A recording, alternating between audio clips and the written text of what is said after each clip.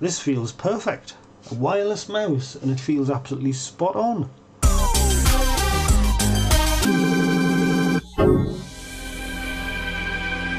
Hello everybody, and welcome to another video by Flash Jazz Cat. Now this video concerns a very interesting little parcel I received this morning. I was told it was on its way about a month ago or a few weeks ago. Forgot all about it, but when it turned up this morning I immediately knew what it was and I could not wait to try it out. I'll show you in a minute what it is. Before we do that, I want to preface this video by saying that you can now find my videos on Odyssey, that's ODYSEE.com, which is an alternative video hosting platform. It's very, very nice indeed. And I've been able to export the entire library over there as well, so you can now use YouTube or Odyssey. Now you may know that I wrote a graphical operating system, a multitasking graphical operating system, kind of a proof of concept if you will. It's not usable in a practical sense yet, and I haven't had time to work on it for a number of years, but every now and again something happens that just relights that fire a little bit, just generates that little spark of interest. Because of this little parcel, I'm kind of looking forward to getting back to work on the graphical operating system. So we'll go over to the desk and I'll show you what I'm talking about. So what was it that I received in the post that caused so much excitement? Well, it's this. It's the MouSTer, which is a universal USB HID class device to DB9 adapter. And you can see from the lettering there that it's a bit of a giveaway as to what the intended target is, but it does work with other things. URL there we can visit to read more about it, and QR code, insert USB pen drive for manual. I don't quite know what that means at the moment because you obviously need some power. I'm assuming this dumps something onto the other USB device. I'm not too sure yet. I'm sure we'll find out. So I was promised this some weeks ago by a gentleman named Pete, also known as Duratool, of Atari Fan magazine fame, and he said he was going to send this across, and I told him I would do a video about it when it arrived. And I was very interested in the idea of a USB mouse adapter because of course I thought I could use it with the graphical OS amongst other things. So here it is anyway, so let's get it out of the bag and we'll have a look. Alright, here we are. So this is the MouSTer. So it's a DB9 connector on one end, female DB9 connector, and a female USB connector on the other end, USB 2 by the look of it. And all the electronics on the underside here, and it's packaging, it's actually quite nice. It's just shrink wrapped at the moment, and it's quite sturdy. So let's head over to the website and figure out what this actually allows you to do. Alright, so here we are at the MouSTer page on retrohacks.net. And the MouSTer project is here, and this was posted on January the 19th, 2021 by Duratool himself, or one adapter to rule them all. Now there have been a few Atari ST USB mouse adapters, or peripheral adapters in the past. One that springs to mind, I think it was called PEST, P-E-S-T. I'd never had one, I've never seen one, I don't know anything about it, never tried one before. I think there are a few other USB peripheral adapters as well. And anyway, so it says that the MouSTer project was initially described in one of my previous posts as an adapter that will support multiple retro computers. So it's not just targeting the Atari or the ST or whatever. This is a kind of a one-fits-all solution by the looks of it. This is a device that allows connecting any USB, not PS2 protocol type only. So that was I think that was a limiting factor previously with some of these things. It was only certain USB devices that would actually work to as many old computers as possible, so that's quite ambitious. So the testing batch in midsummer, Willy had managed to manufacture a small testing batch and brought it over to me so that I could start testing, and we've started a rather lengthy process of correcting firmware issues. So you can see a lot of these things lying on the desk being tested, etc, etc. So this is the adapter in an ST being tested with some very exciting music going on.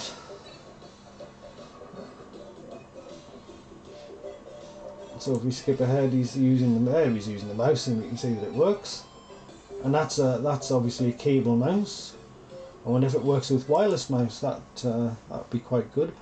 They talk a bit about the housing. I think the fact it's sort of shrink wrapped in shrink tubing, transparent shrink tubing, is not how it was meant to be, but that's how it is. I think it looks fine anyway. And they've started to produce them, and presumably they'll be on sale. Currently this thing supports the Atari ST, Atari Falcon, Amiga and Amiga 2000. What we didn't test yet but which should work, Amiga, 8-bit Atari and Commodore 64. So this is quite a bold claim. It also supports nearly all USB flash drives, PlayStation 4 controller and nearly every USB mouse. For obvious reasons, all these mouse devices with lots of LEDs and a bit additional electronics might not work due to the poor current output of DB9 ports in old computers. The first production batch was of 220 units, and we're making preparations for a fresh batch very soon. What is this thing actually like to use? So I think what we'll do is we'll plug it in and find out. Right, so let's test this device. I'm going to use this nice Atari 600 XL, which doesn't belong to me, but it's got a Sophia 2 fitted to it, so the video quality is going to be really nice. It's a lovely machine. Some of these 600 XLs have been coming in. Wow, really nice. And we're going to use this, a Microsoft optical mouse, which I've had for years. I don't use it now really, but it's a sort of a fallback mouse just for diagnostics when I'm fixing PCs and such. So let's plug that in. So I've plugged the adapter into port 2 here, because that's where the graphical OS expects it to be. So as you can see, I haven't got a lot of room here for a mouse, far from ideal, but anyway, let's switch it on. And I've got the thing set to boot straight to the graphical operating system on the Ultimate 1 MB that's built in here. We get a little bit of flashing light activity, or we did anyway, when it turns on. It flashed again there. Is it good that it does that? I don't know. Sometimes I think I should tell somebody, but other times I just look away. So do we have mouse movement? Oh, we do, but it didn't have jump there. This is it's pretty sensitive, this one actually. It seems to want to... Oh, I hate wired mice. Bloody hate them now. But it does appear to work. It seems to go very, very rapidly to the left and not so rapidly to the right. So I don't know why that is on this particular mouse. It is said that the Atari 8-bit compatibility isn't actually finished yet or fully implemented. But it seems to go very, very quickly to the left and up, and not so quickly. That's bizarre. Let's try and untangle these wires a bit. But I mean, it does work. It's just bizarre that it keeps wanting to go back to the top corner all the time. Let's see if the buttons work. If we can. There we go. There's not much that actually does anything here. Let's start that. Oh well, it did work. The buttons work. We can drag stuff. We can drag very rapidly to the left, but not so rapidly to the right. I don't know why it would want to move. It's like the DPI is higher in the left and up direction than it is when it's going in the opposite direction. That's quite strange. I wonder if it's a peculiarity of this mouse. I'm not too sure. It doesn't feel too comfortable to use. I'll tell you what we'll do. Let's try a wireless mouse. So I'm going to try this one. This is a brand new Logitech wireless mouse, straight out of the box. Plug this adapter in. See what sort of beep codes we get, or flashing light codes rather. Get something on the screen. This monitor just takes a long time to sync to DVI for some reason. I don't know why. Right, so let's see how this one feels. I'll try and move this computer along a little bit, give myself a bit more room. I've got some room to manoeuvre. Now that's weird. This feels absolutely fine. This feels perfect. A wireless mouse, and it feels absolutely spot on. it doesn't. There's no bias in any particular direction. I can move it around. Now the mouse here, it's poled at about 1 kilohertz, I think. So like 1,000 samples a second, and it's also got software acceleration built into it as well, which is particularly helpful with the older style of mouse, which can be rather sluggish. But this feels absolutely perfect. It just feels right. Just the travel on it and everything is just absolutely great. And of course we've got no horrible wires anywhere. I can't believe it works with this wireless mouse, and it works great. Let's try the buttons anyway. Profiler. Open a couple of applications. Open another profile. It's just so smooth. This actually feels as good as mouse emulation in say Altera or something. Oh, it's absolutely spot on. I can't believe that. But it didn't seem to like the wired mouse quite so much, because it had that weird bias. It always wanted to go home in the top corner for some reason. So I don't know why it would work better with this one. Maybe it is something to do with the DPI. But that's just out of the box, that just works beautifully. Right, so I'm not sure why this particular mouse didn't work quite so well with this. It's a bit of an unfair test in a way, because really I should set up an ST on the desk. I'm not really geared up to do that right at this moment in time. It may have had something to do with the sampling speed. This is running at 1 kilohertz sampling. I don't know. It just seems odd that this mouse, which is 10 years more recent and more modern than this one, this works better than this one on the 8-bit Atari. But as I say, I can't really draw any concrete conclusions about that until I plug the thing into an ST and see how it behaves there, or an Amiga. I have a very, very limited space on this desk, and it would be a half-hour operation just to set up an ST. As I say, the fact I could just take this out of the fresh packaging, a brand new M171 Logitech mouse, it's a very cheap optical mouse, and just plug it in and just have a great experience. And the thing was that subsequent to testing this, I emailed Pete just to tell him that it did work very well out of the box with the 8-bit Atari, and he seemed to imply that the 8-bit Atari wasn't even supported yet. It was waiting for a firmware update on the device. But maybe, I don't know, maybe he didn't appreciate that this drove the mouse as if it was an ST mouse, because the whole philosophy of this operating system is that it doesn't need things like, for instance, it does software acceleration when you move a certain rate in one direction. You know, when you start to push the mouse harder, it actually doubles up the movement. It just gets you across the screen that much quicker, and it feels very natural actually. Just the way I managed to code it, it just feels right to me, even when you're using a nasty Atari ST mouse or you know, an aftermarket replacement. But it doesn't depend on things like, I think Mytek's PS2 mouse adapter, for example, it's got hardware acceleration built into it, if you like. So that would make the software acceleration built into this driver redundant. But I mean, ultimately you'll be able to turn the software acceleration off. So it doesn't preclude any fancier input device, but it's built for 128K Atari and a stock mouse.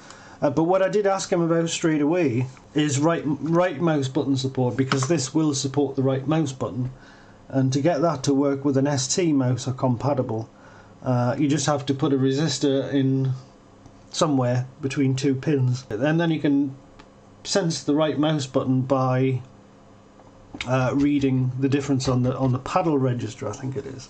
So if this device was able to emulate that behaviour, which I'm going to take it for granted that it doesn't at the moment, because I haven't even coded up right mouse button support in this yet, it would be very useful if it did. And she seems open-minded about that, and actually got a reply from Willy as well, who's working on the firmware, and he told me that he's working on Commodore 64 support and Atari 8-bit support, and what he's actually going to do for optimal operation on these 8-bit machines is to have an absolute coordinate system. So with standard mouse, the way it's working at the moment, it's what they call grey code, and it's registering the differences in the movement in a particular direction without a specific coordinate system. Whereas if you have a coordinate system, you can just pull the input and it'll tell you, well, the mouse is currently here or it's currently down here. But the way it works at the moment is constantly reading the port, because if you don't read the port quickly enough, the transitions on the bits and the grey code just don't make sense. You have to read them quickly enough so that you can sense the directional change which is going on. So if you don't read the register quickly enough, what you'll find is when you move the mouse very quickly, it'll backtrack, it'll jump back, and it'll just lose track of which direction it's going in. So the software acceleration that's built into this, not only does it make it feel better, but it actually prevents you from, it discourages you from moving the mouse too quickly in any particular direction, because you're naturally deterred from doing so because it speeds up. So it works out nicely in both ways. But the overhead of this particular method, the polling grey code method, I think I worked out it's only about 60,000 cycles a second, I think, if that, 40 or 50 maybe, when the mouse isn't moving, because it's just it's entering the interrupt, reading the register, seeing that the bits didn't change, and then it's coming straight back out again. So it's not really a high overhead.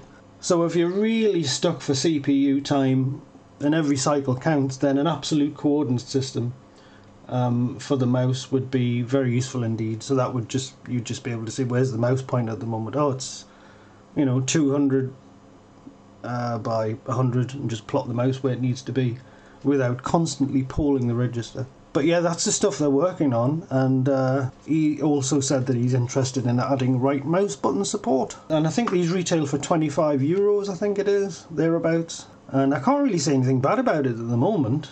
Just not having to fight with the mouse, the clunky mouse with a wire hanging out the back in a very cramped area, it makes you want to use this, and it makes me want to actually continue with it, because I can see what's possible, how nice it feels to use a graphical interface on the Atari when you have a nice feeling mouse. And thank you very, very much to Pete and to Willy for sending me one of these, and it's really very much appreciated, and I hope I can give some sort of feedback, help in some way with testing. Yeah, so thank you very much for watching, and if you enjoyed it, do give it a thumbs up, and if you want to subscribe, please do that. That helps a lot. And thanks to everyone who has done so, and also for donations, etc. All highly appreciated. And don't forget, you can follow me on Odyssey now as well. So yeah, thanks again for watching, and I hope you enjoyed this first look at the MouSTer. And all being well, I'll see you again in the next video.